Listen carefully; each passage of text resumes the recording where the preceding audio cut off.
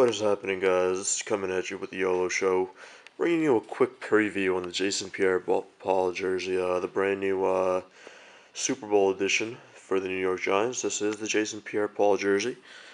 Just trying to test out some camera settings, just get a video out there. I'm kind of busy at the moment, so that's why I've not been putting too much out there, but we will be recording for our next video pretty soon, and we hope to keep you guys entertained. So, yeah, I'm just gonna mess around with the focus real quick.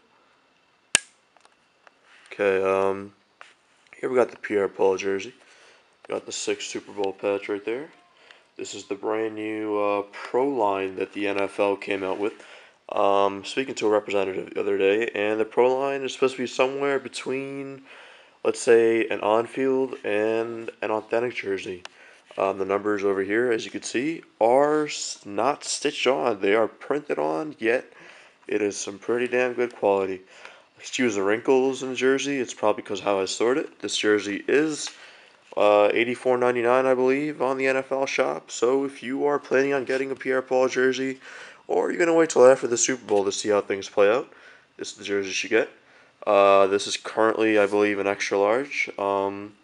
Let's take a look at the back. So, here we go.